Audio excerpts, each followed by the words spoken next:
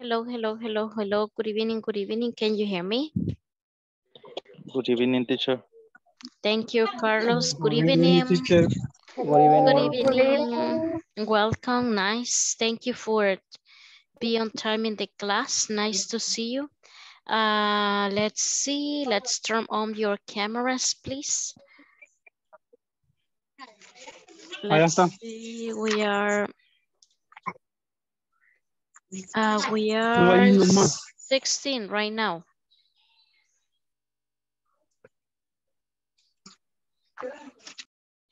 Let's see, Nelson. My goodness, you're working. Nice. So thank you for being on time. Let's wait for the rest to join the meeting. And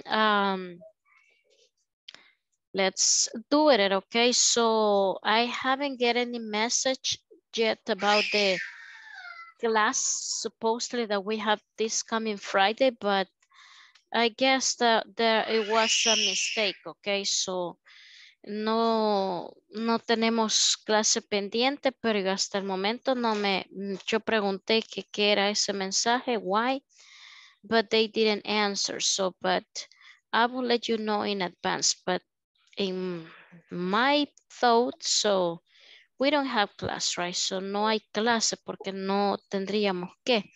Pero igual, cualquier detalle, yo se los hago saber antes, obviamente. Nice. Let's see. Now we are, my goodness, 17. Solo uno más ha ingresado. Let's see. Thank you for your cameras. For the ones that are with the camera on. Nice. And let's see, Maria Teresa. Nice to see you, Maria Teresa. Let's see, Maria Teresa, what's today's date? Help us. What's today's date?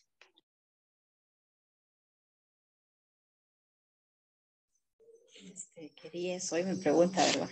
Yeah, what's today's date? Date, dijimos que era fecha, right? La fecha. Date. Okay. Oh. Teacher, no tengo mis apuntes acá, solo me traje una página en blanco.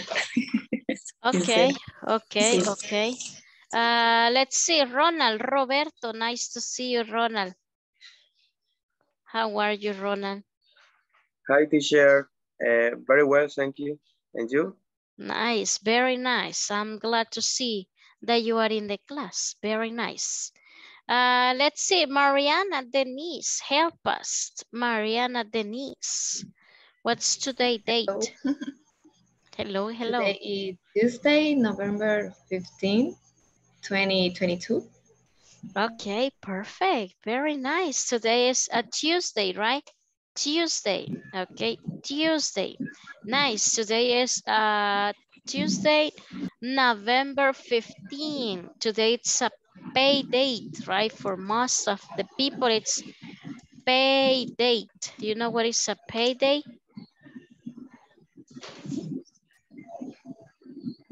Pay date. Today it's a pay date. Probably for some of you, you are rich. You have money today. ¿Qué es pay date? Día de pago. Día de pago. Día de pago. So crazy people are all over the streets, right? La gente se enloquece en los días de pago. El tráfico, traffic everywhere. So a lot of people walking around. But anyway, right? So pay dates, that would be día de pago. Nelson. Okay, nice.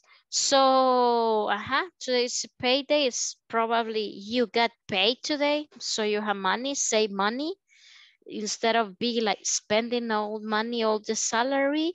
So you better save it, right? So you better save something for the following days. So, now we are 20, okay? Ya está la mayoría. So we are 20. Let's start with the attendance, right? So like always, we have to pass the attendance first, and then we are going to continue with the manual that we are working on. So igual Espero que estemos bien con la plataforma. Después de ver la asistencia, vamos a ver cómo vamos con la plataforma, ¿ok? So please let me know if you are here, Alexandra Patricia. Present. Nice. Alexis Giovanni. Present, teacher. Nice. Alfonso Antonio. Present. Nice, thank you. Blanca Guadalupe. Present, teacher. Thank you, Miss. Carlos Antonio Castro. Present, teacher. Nice. Cristina Claribel. Present, teacher. Nice. Edwin Alexander. Edwin Alexander. No. Eunice Abigail. Present, teacher. Nice. Isaura Evelia, por ahí la vi ya. Present, teacher. Nice. Alex Xiomar, por ahí lo vi también. Present, teacher. Marcelo, Juan Marcelo, no lo he visto. Marcelo. No. Manuel Aristides.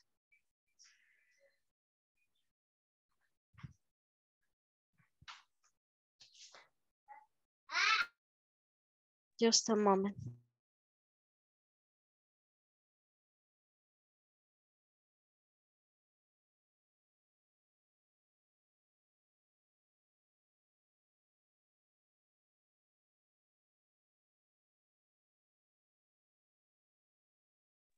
Sorry. Let's see, Manuel Aristides. Manuel Aristides no está. María Teresa. Oh, sí, Present, teacher. nice. Let's see, Mariana Denise. También ya vi que ahí está. Present. Marlon Jonathan. Present, teacher. Thank you, Marlon. Mary Daniela. No la he visto, Daniela. Present, teacher. Okay, nice. Mirka Lisette. Mirka Lisette, no. Nelson Adam, por ahí está Nelson. Yes, present, teacher. Thank you. Norma Callejas. Norma Callejas, no la he visto. Norma Callejas. No está. Norma Lizano. Ahí está. Present, teacher. Nice. Ronald Roberto, por ahí está Ronald. Present, teacher. Nice. Silvia Lisette. Present, teacher. Nice. Susana Margarita. Susana Margarita. No. Wilfredo Alexander, por ahí lo vi. Present, teacher. Nice. Xiomara Natalie. Present, teacher. Nice. Jamilet Geraldina. Present, teacher. Okay, very nice. So let's see the attendance one more time at the end, right? So let's start. Now I have a couple of questions, okay? So I have a couple of questions. Let's see, this is like common questions, right? Turn on your camera, please, if you have the option. Pongan ahí la cámara, por favor. Deje ver aquí.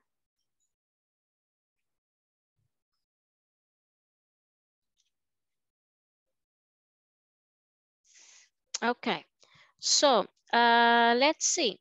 Vamos a ver qué tanto nosotros llena questions, okay. So usted ya cursó, pasó el módulo 1, right? En el módulo 1, todo el módulo fue el verbo to be, verbo to be, verbo to be y el present continuous. Sí lo vieron, right? Present continuous, the famous ing. Now in this second model, so we have the simple present, right? The simple present, that's what we have.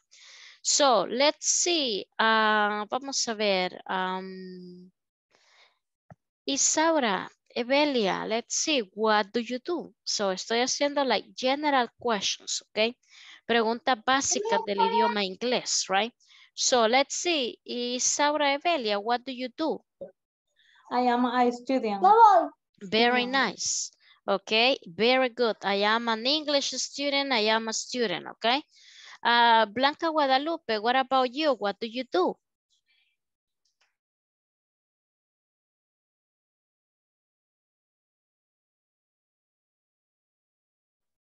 Blanca Guadalupe. Se me escapaba el significado, teacher. Okay, okay, let's see. Let's see. Wilfredo Alexander, what about you? What do you do? In class. That would be what are you doing? Okay, but the question is not what are you doing right now? The question is what do you do? Simple present. Who?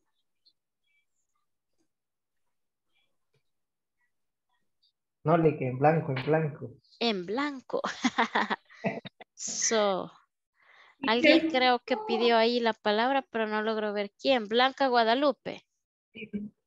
Yes, Okay. I am a barber. I am a barber. That's true. Hey, that's nice. Very good. Very nice. Let's see, Marin Daniela. What does Isaura do? I don't know, teacher. I'm sorry. Why? My goodness, Daniela, try. Is English student? Ah, very nice. She is an English student. Okay, very good, very good. She's an English student. Let's see, Marcelo. Welcome, Marcelo. Where are you, Marcelo? Marcelo nunca pasa en su casa, Marcelo. Hoy no es día de parranda. No, sorry. Híjole, Marcelo. I'm great. Yeah, I see that you are more than great. More than great. Ahí donde está más que bien. My goodness, Marcelo. Ya ven. Es que aquí de todo hay en la viña del Señor. So, yes. Mentiras, Marcelo. Okay, no problem. So, ahí, let's see. Alex Yomar, help us. Alex Yomar. So, what does Blanca Guadalupe do? She's a barber. Okay, very good. She is a barber. Nice. Let's see. Norma Lizano, are you married? Norma Lizano, are you married?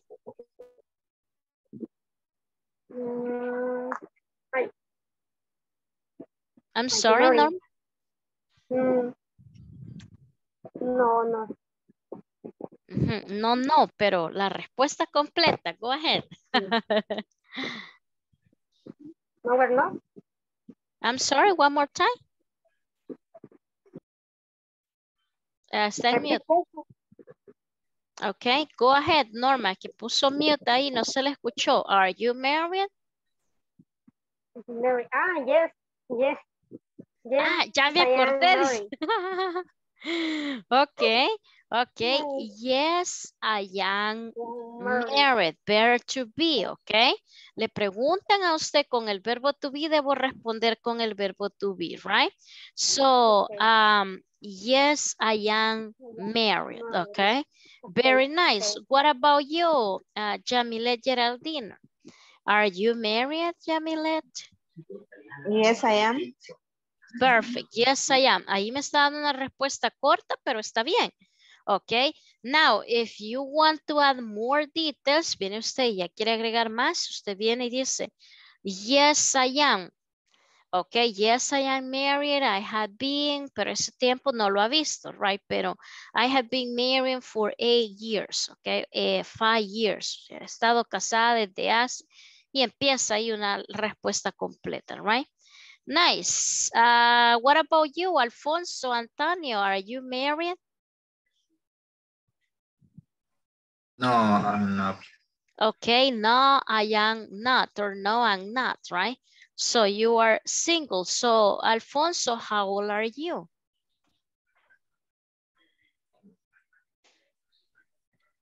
Um, 21 years old. Okay, and the verb to be one more time. I didn't hear it. I am 21 years old. Okay, I am or am 20, whatever, 21 years old. My goodness, Alfonso, you're a baby. Okay, you're a baby. Nice. Okay, let's see. Wilfredo Alexander, one more time. How old are you, Wilfredo?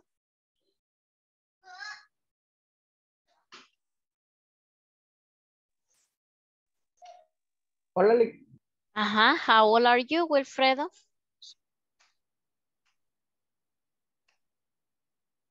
I'm fine. Listen to the question. Let's see, Alex Yomar, please write down the question in the chat. Las preguntas que yo vaya haciendo, usted las va a ir escribiendo en el chat, Alex Yomar. How old are you? That's the question. Wilfredo, how old are you?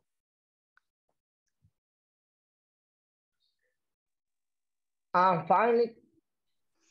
No, I'm not asking you. How are you? Listen, how are you? I'm fine, I'm excellent. Look at the question. Alex Yomar is there. How old are you?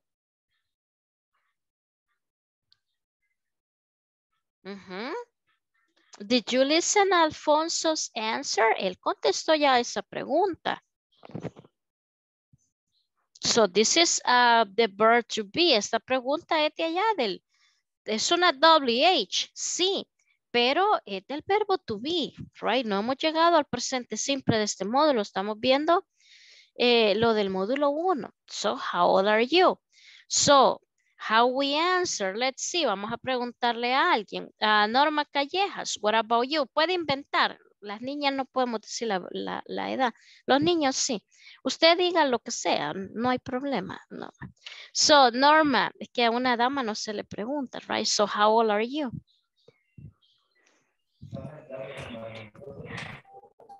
I am 21 years old.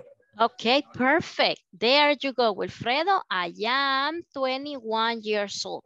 I am 15, I am 12, I am 30, I am 40. De ahí ya no pasamos, right? So, nice. So, Wilfredo, how old are you?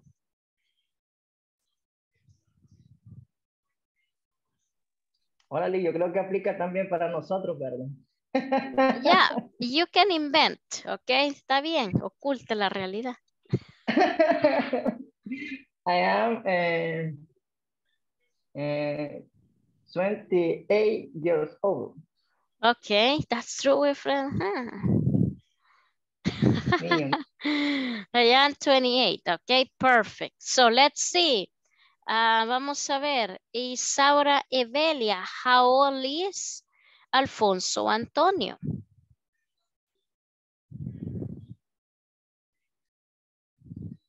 How I don't old is... remember, teacher.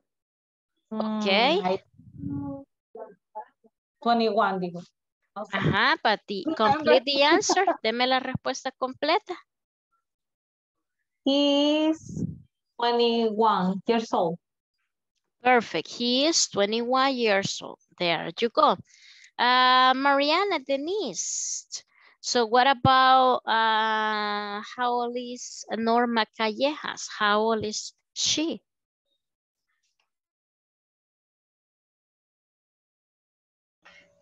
She has 21. Mariana, she has? Thank you, Alex Humar.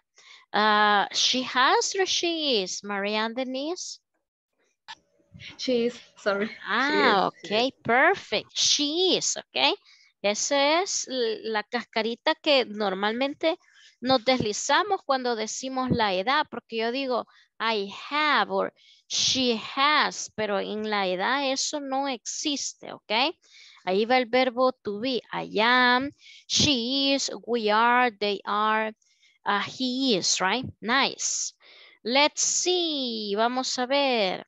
Pongan la cámara, si no, no les puedo preguntar porque yo ya les dije, si yo no miro la cámara, yo no sé si vive o muere, ¿ok? So, yo no sé si está ahí de cuerpo presente o solo está allí, ¿verdad? Porque a los mismos les estoy preguntando porque son los que tienen cámara. Let's see, Marcelo, my goodness, Marcelo, now you are at home. Se vino de la parranda, Marcelo. Oh, no, era la oficina, estaba arreglando unos Híjole, documentos. mire, qué oficina más especial. Dios mío, no nos digas dónde trabaja, Marcelo, ya comprendimos ahí la oficina. So, sorry, Marcelo, lo estoy molestando. So, Marcelo, Marcelo, listen to the question. Why are you studying English, Marcelo? Why are you studying English? Vamos a leccionar. Why are you studying English? I am studying English online. One more time, Marcelo. I am studying English online. Okay, so you are telling me like how, okay, how you are studying How? English, okay, yeah. Si yo le pregunto how, cómo, right? Pero la pregunta es why, okay. Vea el chat, ahí Alex Omar está enviando las preguntas. Why are you studying English? Ahí le faltó el ing a Alex Omar para el verbo studying, ok, porque Ahorita ese sería, corrijo. nice, sería present continuous, right, porque todavía está estudiando, ok. Marcelo, why? Yes, I am studying English because my supervision. Okay, very nice, very nice. Why are you studying English, right? Siempre que usted vea esta es una WH question con el present continuous, right? Por la ing del verbo, ok. ¿Por qué está estudiando inglés, ok? Siempre que usted vea el why, le está preguntando una reason, ok.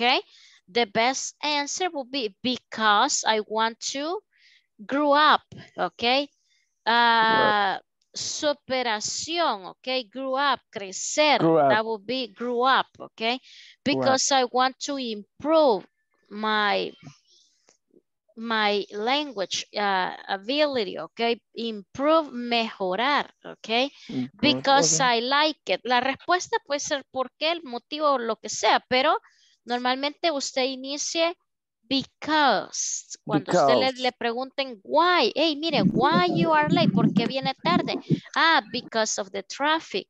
Why you get 10 in the exam, ¿por qué se sacó 10 en el exam? Because I study. Why you are angry, ¿por qué está enojado?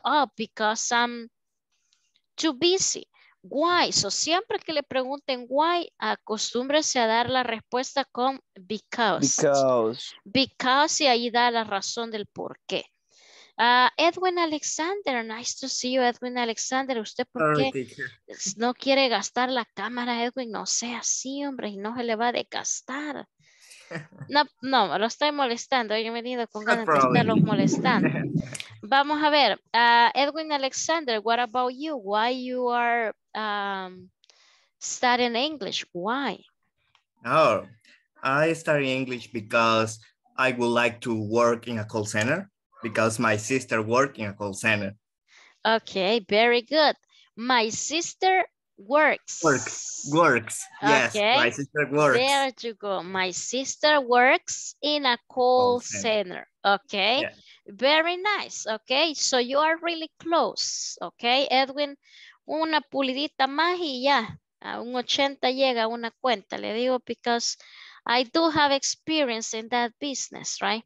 So ya no, pero sí tuve Really? esa opportunity, right? So to have that experience. So you are really close, okay? So a Thank you, teacher. few more details, grammar details, and you can get the job, okay? Nice. Let's see. Vamos a ver a quién no le hemos preguntado este día. Es que ya todos. Cristina. My goodness, Cristina se enoja si no le pregunto, Cristina. So, Cristina, let's see. Where do you live, Cristina Claribel? Where do you live?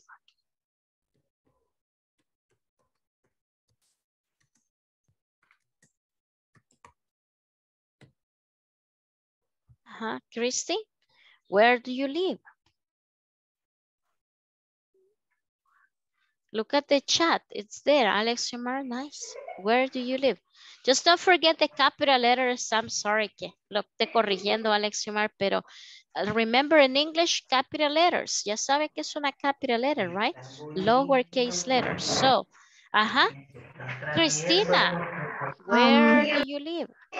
I'm from Morazan. But my question is where? Where? Where do you live?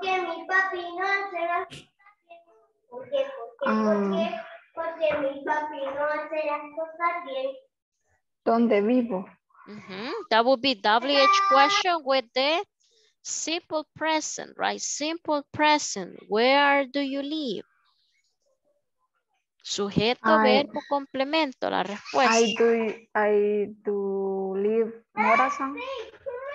I live in Morazan. Okay, I live in Morazan. Nice. What about you, Ronald Roberto? Where do you live? Hi, teacher. I live in Usulután. My goodness, I live in Usulután, right? So, los nombres siempre son igual, ¿verdad? A veces uno hace ahí la entonación mero coqueta, pero la verdad que el pueblo, el nombre es nombre propio, right? So, yo no lo puedo cambiar. Hay gente que dice, ay, yo me llamo Joseph. Es mentira, se llama Chepe, José, right? So, pero les digo porque a veces uno tiende a creer, y mire cómo ya me han preguntado, ¿cómo dice mi nombre en inglés? Se llama María, María, aquí en todas partes, right? So, pero le dicen Mary, right? Pero eso es invento nuestro porque el nombre es el nombre, right? So, So, I live in Cojutepeque, I live in Altavista, I live in Morazán. My goodness, Usulután. Vaya, Nelson, tiene que traernos de Cojute, ¿ve? Typical food from Cojutepeque. Nice. Let's see. Vamos with the next question for Nelson Adán. My goodness. No sé si está available ahí, pero que ya puso cámara. Lo único es que el movimiento es el detalle. Okay. No, okay, no problem, Nelson, no problem. Let's see. Jamilet Geraldine, what about you? Let's see. If I ask you the question, Jamilet, where do you grow up? Where do you grow up? My mother told me that I grew up in Soyapango. My goodness. Okay. So where do you grow up, right? Grew up, el verbo crecer. Okay. So I grew up in Soyapango. I grew up in San Salvador. I grew up in whatever, right? So ahí está. Nice. Next question. That will be for Wilfredo. One more time, Wilfredo. Okay. So one more question. What do you do in your free time? What do you do in your spare time? Or what do you do in your free time? Wilfredo Alexander, what do you do in your free time or spare time? Pregunta de entrevista, Edwin. Tome nota, eso le van a preguntar. Okay, what do you do in your spare time? Sport time. Spare time. Es un sinónimo y con eso se los quiebran en la entrevista. Porque no le dicen, what do you do in your free time? Que es lo común. Sino que se lo cambian para ver si usted conoce el idioma. Ok. So, what do you do in your spare time? Busquen ahí sinónimo de free time. Spare time. Ajá. Wilfredo.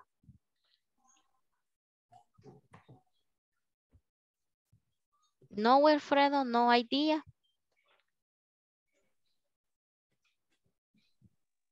No. No, Lee. Okay, let's see. Alfonso Antonio, what about you? What do you do in your free time or spare time? My free time, I like go to the gym. Okay, I like to go to the gym in my free time. Ahí sería lo correcto, right? So el free time. Thank you, Alex Yomar. Usted lo pone al final, right? So gramaticalmente le están preguntando qué hace usted en su tiempo de ocio libre, ¿ok? ¿Qué hace? Yo duermo, ¿ok? Ok.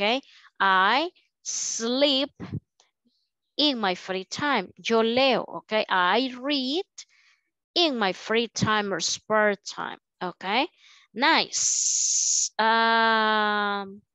What about you, Daniela, Mary Daniela? What did you do in your spare time? I like to watch a series, or if I have enough time, cooking some meal. Okay, okay, I do understand, okay? I do understand, but if you listen, cooking some milk. So yo le entiendo lo que usted me quiere decir, pero gramaticalmente no está muy bien, sino que ahí sería I cook something else, porque la leche la pone a boil. El verbo que sería para la leche sería hervir, ¿verdad? I boiled milk, I cook dinner, I cook breakfast. O sea, yo le entiendo la idea, pero el verbo apropiado ahí sería boiled. Ok, hervir. Nice. No, teacher, it's not milk, it's meal. Milk. Okay, okay, meal. Okay, that would be something else, right? So ahí está la corrección. Veamos, Blanca Guadalupe. Voy con la segunda ronda ya porque son pocos. Okay, so let's see, Blanca Guadalupe. How's the weather in your city? How's the weather in your city? Weather. How is the weather in your city or where you live? Weather. These ones are basic questions. Estas preguntas son de básica, del nivel básico. Todas y cada una de estas respuestas usted las debe de decir en seco, como decimos, ¿verdad? Sí, rápido. Por eso estamos haciendo este ejercicio. No es que no tengamos nada que hacer en el manual, sí tenemos un montón que hacer, pero esto es importante que usted vaya viendo hasta dónde llegamos. Apenas ahorita vamos con la pregunta 5, ¿ok? Y del nivel básico son como 20. Al usted pasar estas 20, 25 preguntitas por ahí más o menos, nos vamos con las preguntas intermedias. Eso para cuando usted le dicen, mire, vamos a evaluar su idioma inglés. Siempre le van a empezar preguntando, hey, how are you? What's your name? Y ya después le van haciendo preguntas ya con otro tipo de vocabulario, otra estructura para ir midiendo el nivel y así es como lo clasifica. Este básico, este intermedio, este está avanzado, right? So that's the way that we score the level, right? So, Blanca Guadalupe, how's the weather in your city? It's there in the chat, okay? How's the weather? Just the word weather, ahí hay un error. Okay, so ahí está. Nelson, ahí lo corrigió. Let's see, but still, Nelson, it's not there. Okay, corríjanme ahí la palabra weather. La TH va al final, no va al inicio. Okay. It's W-E-A-T-H-E-R. There you go, Maria and Denise. There you go. So the weather. There you go. Blanca Guadalupe, how is the weather in your city or where you live? Is weather hot? Démosle forma gramaticalmente a esa respuesta. Sí, entiende lo que le estoy preguntando y yo entiendo lo que me está contestando, pero hay un orden, ¿verdad? Yo ya se los he dicho. Usted no va a decir las palabras así. Yo, comer, mañana, ayer, pupusa. No, ¿verdad? Usted debe de ordenar. Yo voy a comer pupusas mañana. The weather is hot. Okay, can be. The weather is hot where I live, donde yo vivo. O the weather is hot in my city, in my town, en mi lugar, okay? So how's the weather in your city? Le pueden preguntar. O how's the weather in your town? Town, ya sabemos que es su colonia, así decimos nosotros, la colonia, el barrio, el cantón, lo que sea, right? So your town. The weather is extremely hot. The weather is cold. The weather is, I don't know, windy where I live. Nice. Daniel. ¿Se podría decir the weather is warm? Can be, yeah, if that's true. Warm, that's right. Ahora, esta pregunta, vamos a ver, está Edwin. Mire, esta pregunta es lo común, es eso, que le digan, how's the weather, pero vienen y le dan vuelta. Y le preguntan lo mismo con otras palabras, what's the weather like? Así le van a decir, Edwin, what's the weather like? No le van a decir, how's the weather in your city, le van a decir, what's the weather like? Y ya dijimos que ese like no solo es el verbo gustar, ¿verdad? Le van a decir, what's the weather like? Le están preguntando cómo es el clima también. ¿Cómo es el clima? Que usted escriba. The weather is very hot, extremely sunny during the day, and a little bit cold at night. Ahí usted responde cómo es el clima, no que si le gusta, sino que cómo es. Usted lo tiene que describir. Ok, so let's see. Porque ya ni sé el orden que llevo acá. Marcelo, one more time. Marcelo, what time is it, Marcelo? Is 8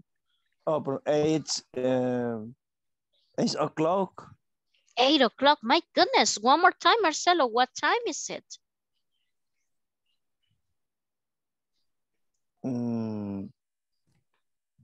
Sí, entiendo que está preguntando la hora. So answer, go ahead. No importa la hora, la verdad no importa. Yo lo que quiero ver es la estructura. Usted puede ir a las 5 de la mañana, no importa. Marcelo, what time is it? It's 8 o'clock. Perfect, it's 8 o'clock. Ok, it's 8 o'clock. Ahí, eso lo hemos visto, right? Ahí vimos los relojitos. What time is it? It's el pronombre, ¿verdad? No seamos haraganes como con el idioma, ¿verdad? Que uno a veces solo dice las 8, ni dice las 8, sino que las 8, right? So, no, usted tiene que usar el pronombre. It's 11:20. It's 7 o'clock, ok, lo que sea, pero el pronombre apropiadamente. Nice. La pregunta, do you have the time? Es válida también. Le pueden, en vez de decirle, what time is it? Le pueden hacer con el do. Do you have the time? Exactamente lo mismo o de otra forma, ok. Do you have the time? It's 8:45. Okay, so let's see, Ronald Roberto. If I ask you, can you sing? Can you sing, Ronald Roberto?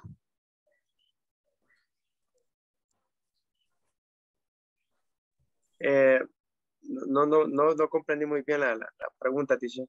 Okay, one more time. Can you sing? La, la, la, la, la, la, la, la, la, la. Can you? Oh, yes, I am singer. Oh. My goodness, are you an artist? Okay, Ronald, nice. So, Alex Omar, ahí está. Can you sing?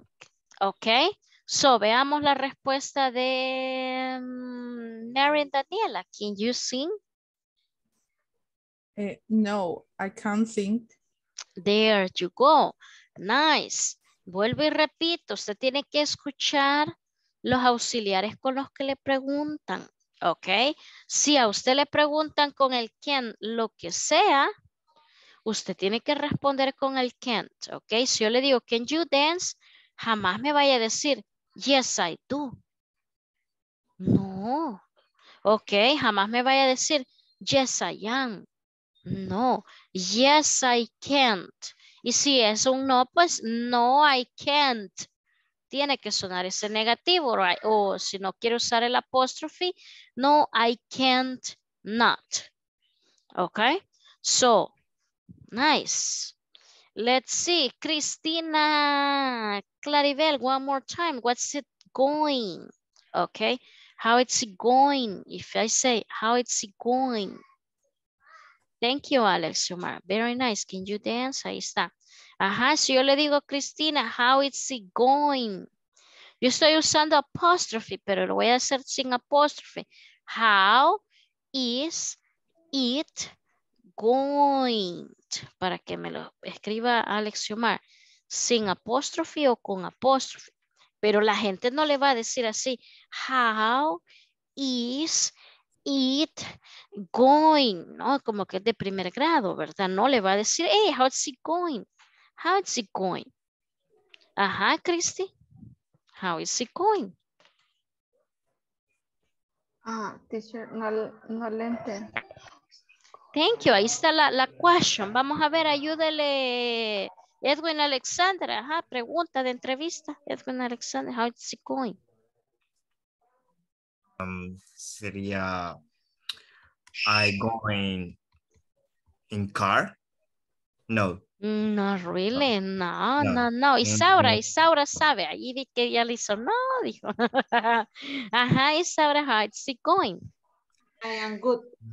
There you go. I am good. I'm Yes, great. Yes. Ok. So, Sí, esto yes, es como que le estén preguntándole, how are you? Yes. Ok. So, ¿cómo está, verdad? How is it going? ¿Cómo te va? Yes. Okay. ¿Cómo te está yendo? Porque es el ing, el gerundio, right? ¿Cómo te está yendo? Usted me dice así como Isaura, I'm doing great.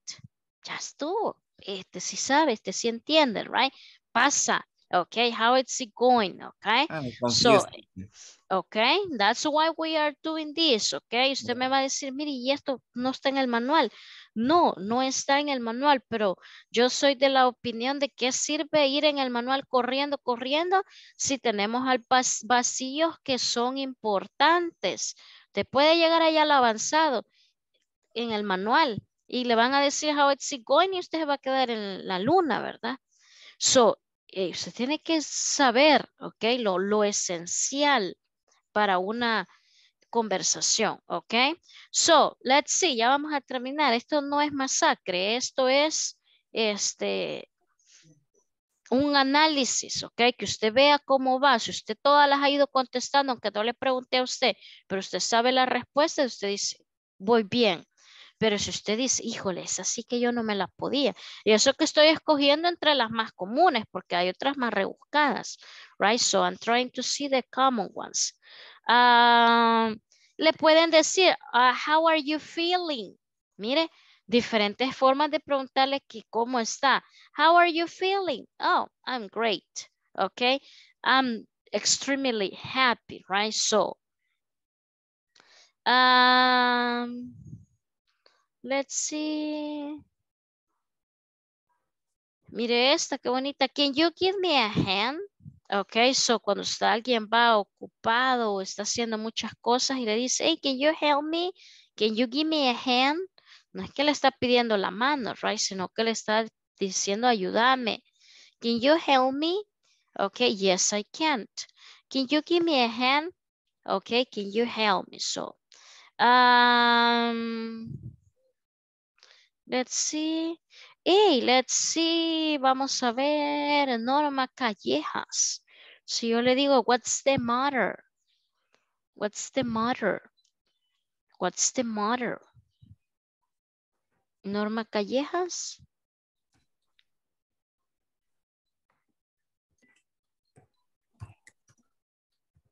No, no entiendo. Okay. What's the matter? Let's see. Vamos a ver. Marcelo, what's the matter? My mother is angry. No, no, no. No. Ya lo voy a escribir ahí a Alexiomar. So, listen to the question. I never say mother, mother. I say mother, mother, mother. Okay, what's the matter? Ahí está, mire. So, Marcelo, what's the matter? Eso es de cuánto mido. No, my goodness, no. Lizano, ayúdele, por favor. Norma Lizano, what's the matter? Is what happened. Ah, ok. What happened? Ok, lo mismo que le van a preguntar. So le dicen, hey, what happened? Hey, what's going on? Hey, what's the problem? Ok, que lo ven a usted tal vez ahí mero confundido, mero atrasado y le dice a algún amigo, hey, ¿qué onda? Pues, ¿qué te pasa? ¿Qué te pasa? Si le dice a un amigo en español, usted anda ahí corriendo por aquí, por allá, y ¿cuál es el problema? ¿Qué te pasa? ¿Qué tenés? Right? So what's the matter? What's the problem? What happened? Okay. Y ahí usted dice, I'm just confused, I'm so busy. Y usted ve ahí una situación complicada, ok. O nothing, usted está tal vez de lo más relajado. Usted dice, nothing happens, I'm great, I'm okay, I'm doing nice. Okay. So, le pueden decir también, it's everything okay? It's everything in order? So, preguntas, okay? So, similares. Is everything good? Is everything okay? Now, if I ask you to Daniela, for example, if someone says, can I get anything else? Can I get anything else? Can I get anything else? So, what would be that question, Daniela? ¿En qué situación le van a decir, hey, can I get anything else?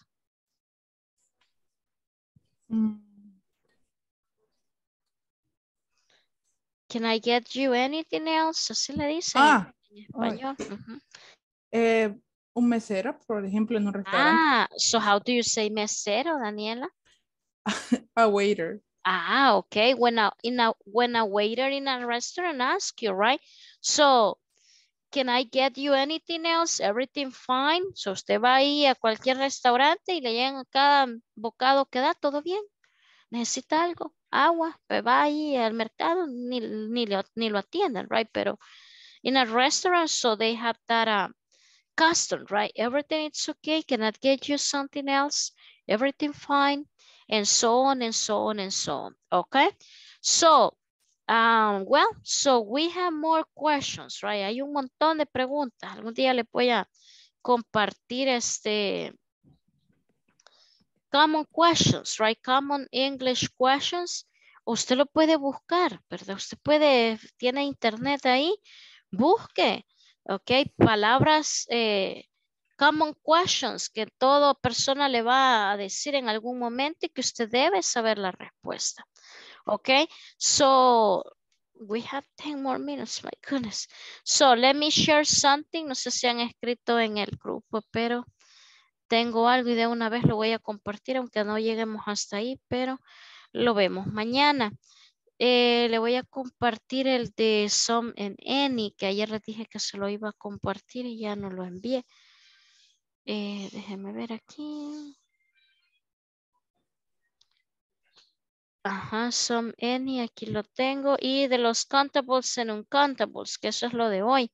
So, contable, uncountable nouns, ok. So, ahí les envié al grupo. Natalie.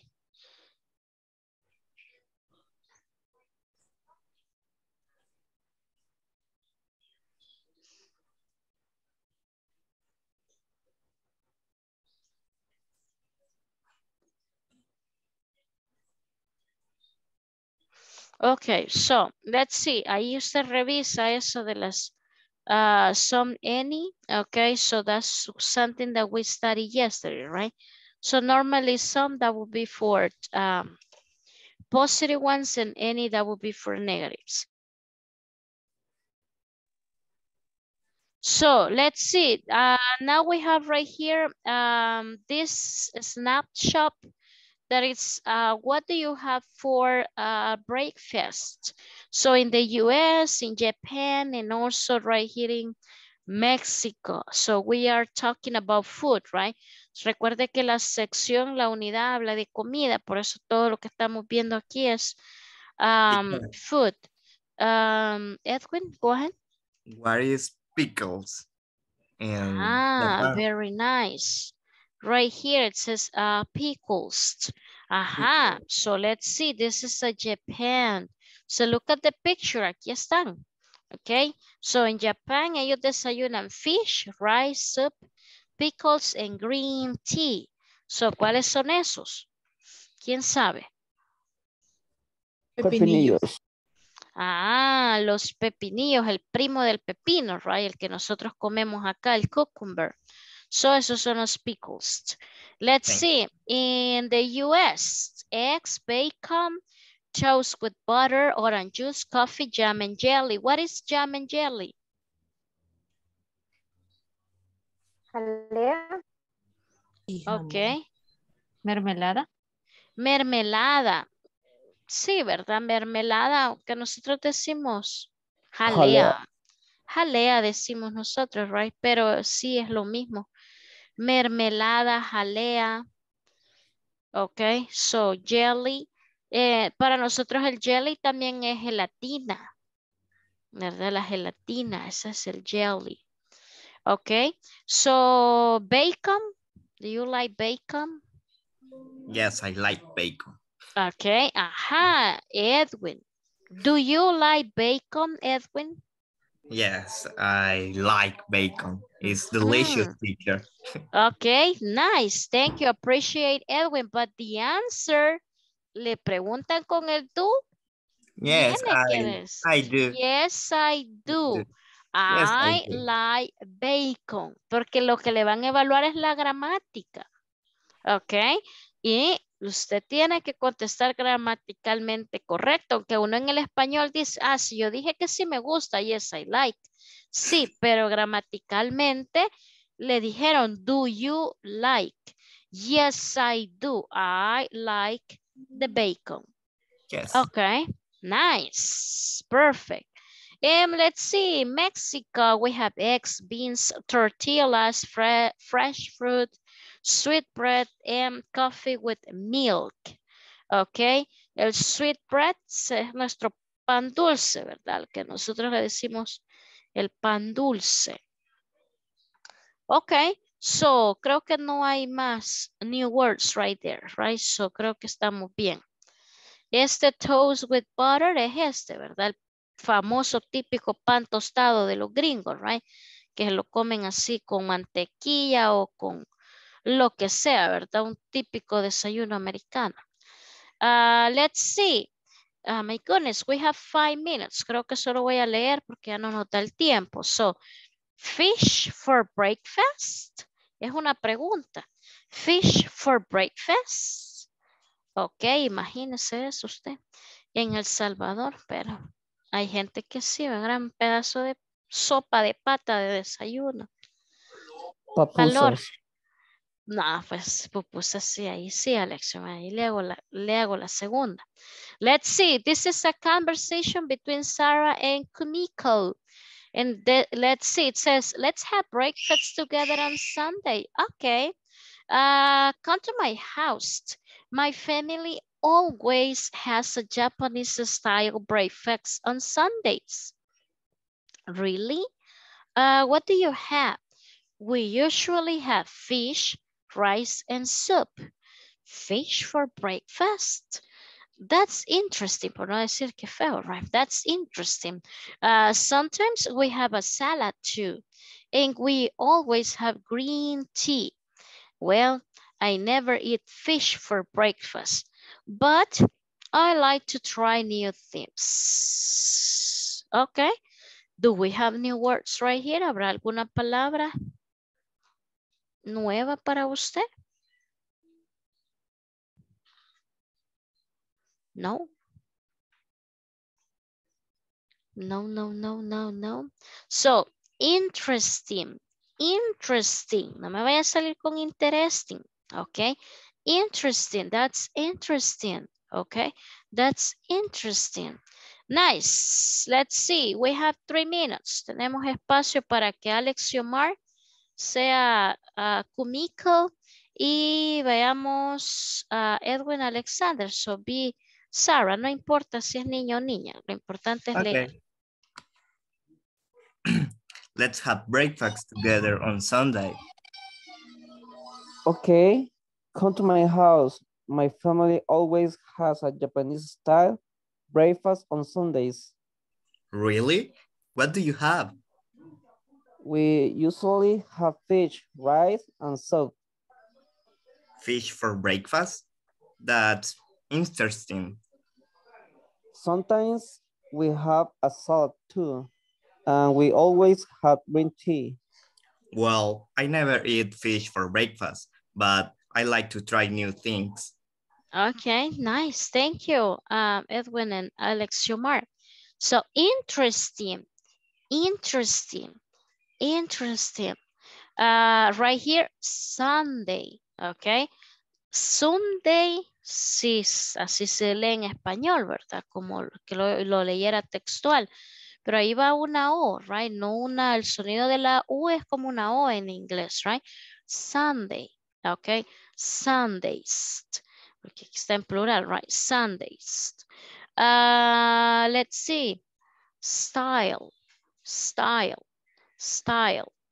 And right here, let's see.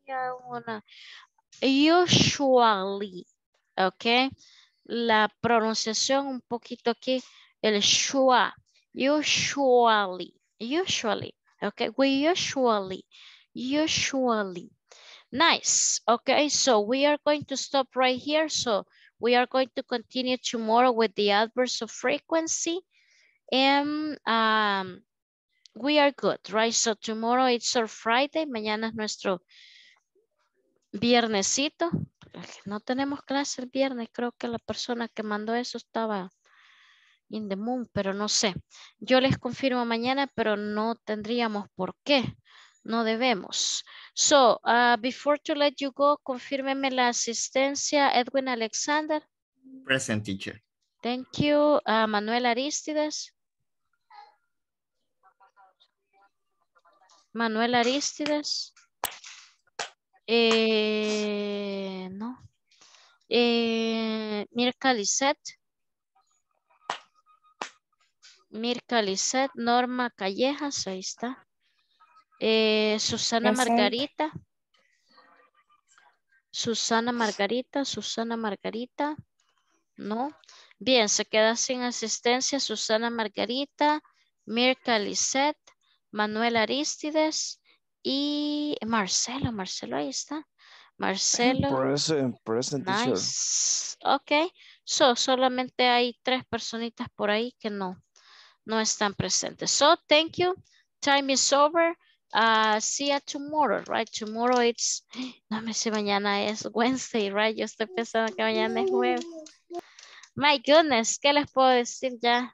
Mi mente está un poco blind.